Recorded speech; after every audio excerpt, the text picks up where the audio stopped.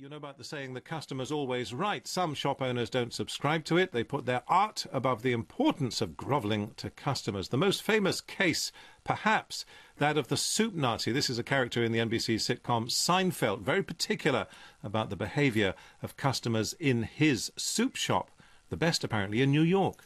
He's secretly referred to as the soup Nazi. Why? What happens if you don't order right? He yells and you don't get your soup. What? Just follow the ordering procedure and you will be fine. All right. Let's go over that again. So you hold out your money, speak your soup in a loud, clear voice, step to the left and receive. Right. But it's very important not to embellish on your order. No extraneous comments. No questions. No compliments. Oh, boy, I'm really scared. Elaine! The soup Nazi from Seinfeld, and indeed they made the mistake, one of them asking for bread, and so they were all thrown out, I think, in the end. Are shop owners right to demand certain things of their customers? Well, Pasquale Chionchio is someone who thinks so. He runs a pizza restaurant in London, so successful it does have queues around the block of customers wanting to taste his award-winning pizza. But Pasquale, you've been in the headlines this week because you kicked out a group of customers. What happened? Well, we didn't really kick out someone. Slowly the story has been a bit changed. We're definitely passionate for what we do. We love every single step of the pizza making, from the resourcing the ingredients to the oven to the chef. Everything is we look after every single detail. So we want a little bit of respect for what we do, at least. So if you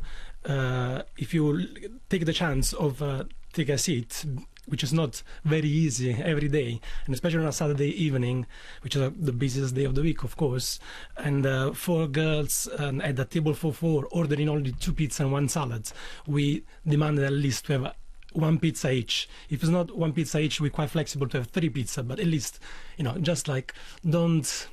Exactly, because you've only got 16 covers, is that right? We have only 16 covers. There is so 16 people can eat. It's a pizza restaurant, and if 2 don't want to eat pizza, then they've not only blown your profits, they've probably upset a lot of people outside. It's not about profit, it's about respect for our passion, for our love, for what we do.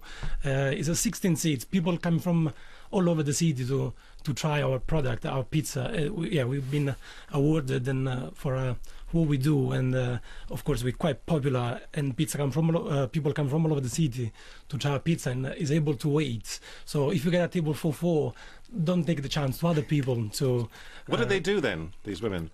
They were they were trying to spend the evening. It was a Saturday evening, warm, was last week, quite warm. Tables outside, a bottle of wine, 2 pizzas, just like to spend the evening. When we try to change the tables as much as possible. In Italy, the pizza places are exactly the same. The first concept of fast food, actually. You come, you sit, you eat, you go. Especially when you got like a small place like that. We have more titles and awards than seats. So we try to make up for everyone, which is not very easy. You always end up upsetting someone, which is not our intention, of course. But at least, if you have a table for 4, at least 3 pizzas, make us happy for what we do. Have you thought of expanding, Pasquale? Because if you're that good, and it certainly is the case, that people do come to your restaurant from all over Britain or over London anyway, so, how about going big? We are Southern Italian, we're quite superstitious, we we like the place where we are, and, it's part of the magic. It's beside the pizza, which is excellent, is definitely the best, but the atmosphere created in our restaurant is unique. So that's why these girls, they were hoping to spend the whole evening there. So expanding to another location, I don't know, it doesn't appeal to us at the moment. We happy where we are. We have our loyal fans that they travel all over the city. And have you thought of franchising? I'm sure definitely not. That will be. I'm a big pizza fan, as I mentioned on the World Service Facebook page, or on the Dan Damon Facebook page, because I'm vegetarian. You just about everywhere in the world you can get a pizza. Iran, they do good pizzas in Iran, I can tell you that. Yeah, I know. Mongolia is the only place I think I never got one. Where have you seen pizza celebrated? definitely is the most known food product worldwide. It's like the famous red can drink. It's pretty much everywhere. But definitely the best is in Naples, and that's where we're from, and that's what we do. Pizza is born there, and we authentic and faithful to the original concept and methods. Pasquale, thank you very much indeed for coming in and for explaining why you're just very special about pizza. That's Pasquale Chionchio, who's determined that if you come to his restaurant, you come for pizza. Well, let's just finish.